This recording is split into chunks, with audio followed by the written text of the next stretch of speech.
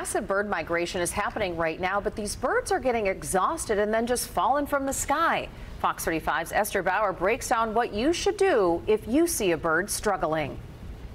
Gannets are flying south, but getting stuck on the Space Coast. They come from up north, like Canada and Newfoundland, and they migrate all the way down. Down to the Gulf they go, but many are stranding themselves on our beaches instead. The juveniles fall into the water and they strand themselves on the beach.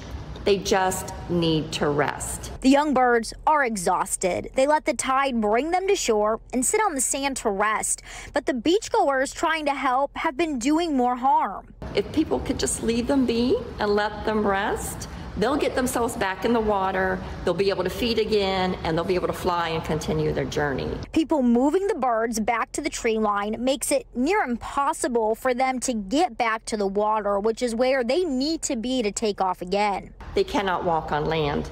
So when they strand, people tend to think that their legs are broken. They're not.